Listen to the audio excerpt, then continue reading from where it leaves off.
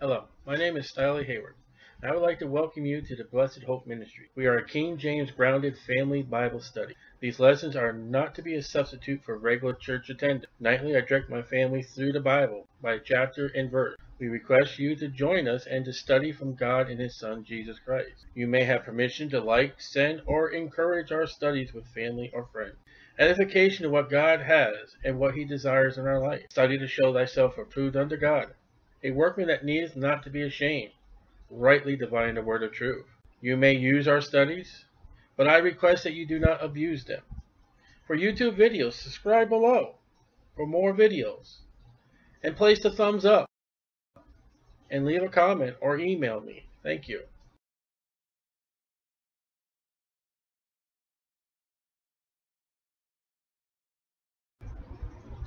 Genesis 46. And Israel took his journey with all that he had, and came to Beersheba. Beersheba was on the way to Egypt, and offered sacrifices unto the God of his father Isaac. We know he's the God of Jacob too, but out of respect of the father, his father, God spake unto Israel in the visions of the night. He said, Jacob, Jacob. He said, Here am I. And he said, I am God, the God of thy father, Isaac. Fear not to go down in Egypt. Now that's the only time God's going to say that. You mark that down. For the rest of the Bible, God's going to tell you don't go down to Egypt. But God is going to send them down to Egypt, and they're going to get such rigor treatment of the Egyptians. They're going to... Huh? There's only one other time he tells them to get out of Egypt. What? There's only one other time he tells them to get out of Egypt. With Jesus. As far as the nation of Israel, they're going to make their bondage so hard in Exodus, they're going to cry to God, and God's like, I hope you don't want to go back. And even the wilderness journey, they saw the plagues, they saw everything, they want to go back. Fear not to go down to Egypt, for Egypt's the type of the world in the Bible. The field is the type of the world. For I will there make thee a great nation. So, the nation of Israel as a population is going to begin in Egypt. Persecution will rise against Israel, and they will grow and grow and grow. Do you know where else persecution has made a growth of population? It's the book of Acts. The more they persecuted Christians, the more Christians there were. You know why America is not populous in a Christian nation? Because we got the Constitution to protect us. They're not going out in the streets. They're not living their lives for Jesus Christ. No one's seen, hey, you know, that guy, that family, they're taking a beating for their God. It must be real. I will go down with thee into Egypt, and I will surely bring thee up again. Prophecy. I'm going to bring you down. I will bring. Now, he's not going to bring Jacob himself. Joseph will bring his dead body. But corporate Abraham, Isaac, Jacob, the 12 tribes, this is the people Israel. I'll bring them up again. And Joseph shall put his hand upon thy eye. And Jacob rose from Beersheba. The sons of Israel carried Jacob their father. You know, he's old.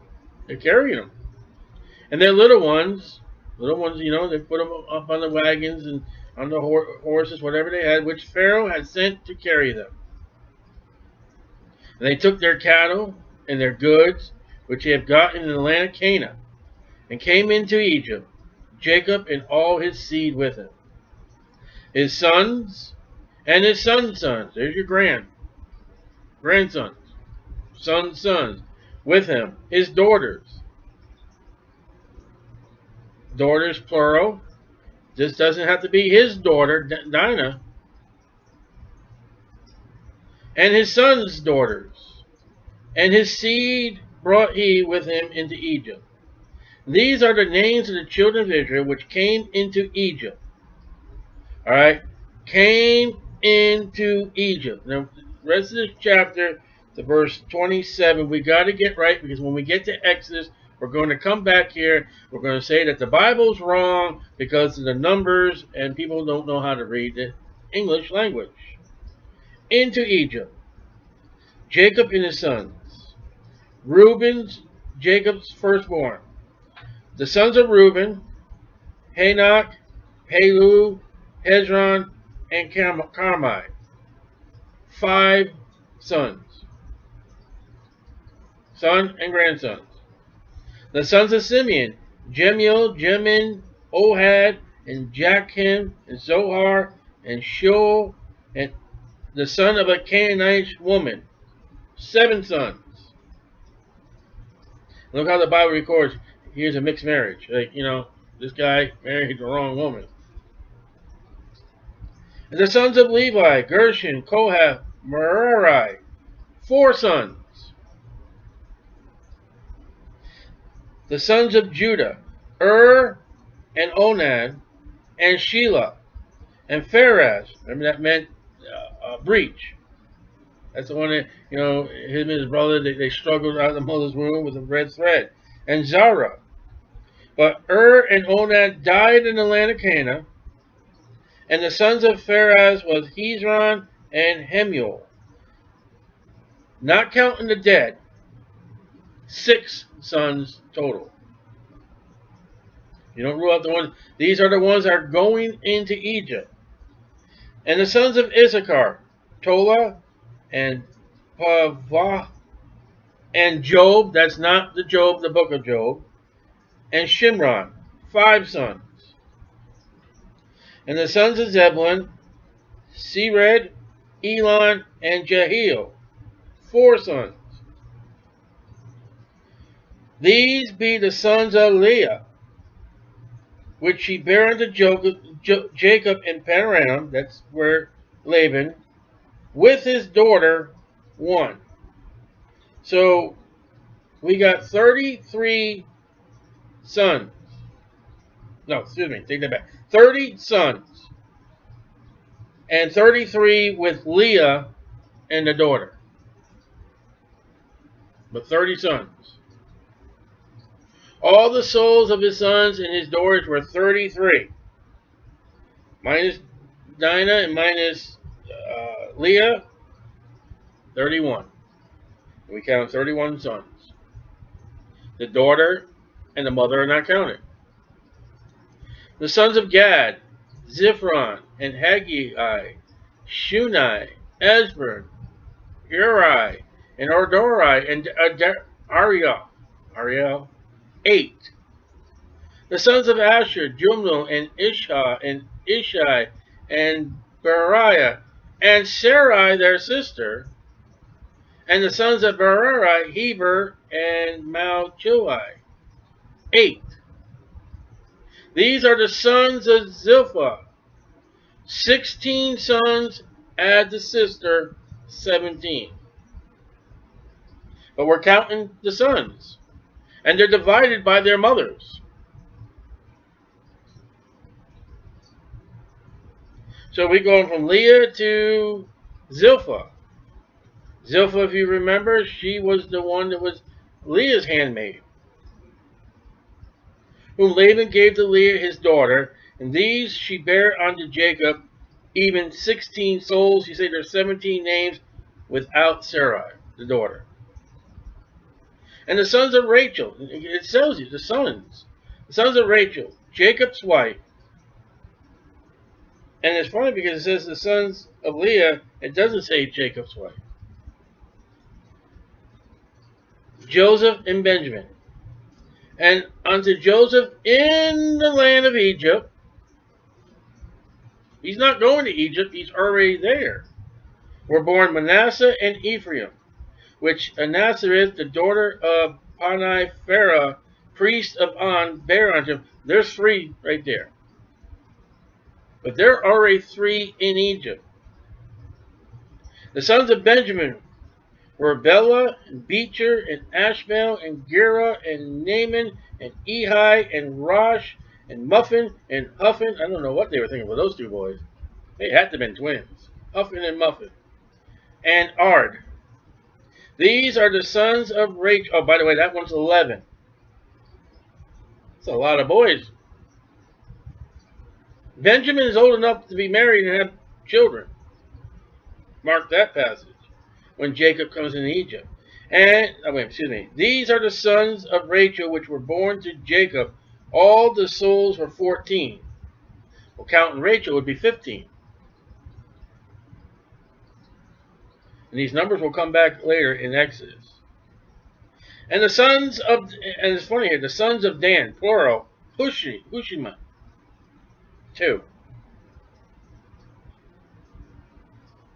Dan is that tribe you got to watch out for. When you read Dan, you guys, hey, you got to pay attention to know.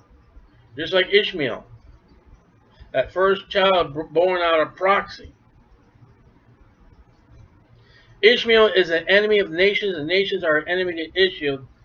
Dan, he's a type of Antichrist. So, 2. And the sons of Naphtali, Jaziel, Gunai, Jezer, and Shalom, 5. These are the sons of Bilhah, which Laban gave unto Rachel his daughter, and she bare these unto Jacob. All the souls were 7. And it's kind of funny with this one because you do get 7 boys, adding 1 for the mother, 8. All the souls that came with Jacob into Egypt, all the souls that came with Jacob into Egypt, which come out of his loins, Leah, Zilpah, Rachel, and Bilhah did not come from Jacob. They are his wives. That's how you got to read the Bible. Of his loins, besides Jacob's sons' wives. Does not count the wives that married his boys. All the souls were 66. 66. These are 66 children of Jacob, not his wives, not his daughters, and not counting Joseph, because Joseph is already in Egypt. That's how you read that. Exodus is going to change because Exodus is going to put Joseph in the equation. And the sons of Joseph, which were born him in Egypt, now here's the cause, were 2 souls.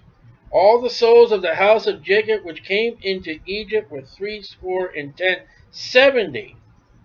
That's the children and the wives without Joseph.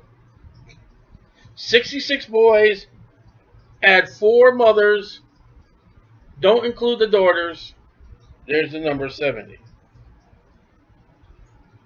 And he sent Judah before him unto Joseph. Now notice that, Judah, go forth. We're on our way. Prepare Joseph. To direct his face unto Goshen. And they came into the land of Goshen. Now how far Judah went forth, I don't know. But of all the 11 boys, he chooses Judah, and Judah is a type of Jesus Christ in that tribe, and Judah is the one that made surety. And Joseph made ready his chariot and went up to meet Israel his father, to Goshen, and presented himself unto him. He fell on his neck and wept on his neck and a good while. Now, like I said, that's where they got the expression necking from in the Bible. And Israel said unto Joseph, Now let me die, since I have seen thy face, because thou art alive. He's happy, he's joyful. Here's his son that he loved. And Joseph said unto his brethren, and unto his father's house, I will go up and show Pharaoh, and say unto him, My brethren and my father's house, which were in the land of Canaan, are come unto me. I'm going to look at Pharaoh, you guys are here, you arrived. And the men, Joseph's family, are shepherds. For their trade had been to feed cattle, and they have brought their flocks and their herds and all they have. And it shall come to pass, when Pharaoh shall call you, he shall say, What is your occupation? That ye shall say, Joseph speaking, Thy servant's trade have been about cattle from our youth even unto now. Tell them about the cattle, but don't tell them about the shepherds. Don't give too much information. From our youth even unto now, both we and also our fathers, that we may dwell in the land of Goshen. Now, here we go. For every shepherd is an abomination unto the Egyptians. That's the second time, the second place abomination shows up in the Bible. The first time the abomination shows up, the Hebrew people are an abomination. We don't want God's people around us. The second time it shows up, we don't want the shepherds. And according to John chapter 10, the shepherd, according to Peter, I forget where it said, but he said the chief shepherd. The world does not want Jesus Christ. They do not want Christians. And we're going to come across another abomination in Exodus 8:26, the third abomination, which is about the Egyptians toward God's people. So, Jacob has now come into the land of Israel. He has seen Joseph. What a remarkable thing. And about, just, all right, Jacob, oh, I see you, my son. Oh, let me die. You know it was a lot more than that. You know they spent, if not half hour, hours, just, oh, I can't believe it's you. Let me touch you. Let me, oh. It's a great thing to have the Word of God.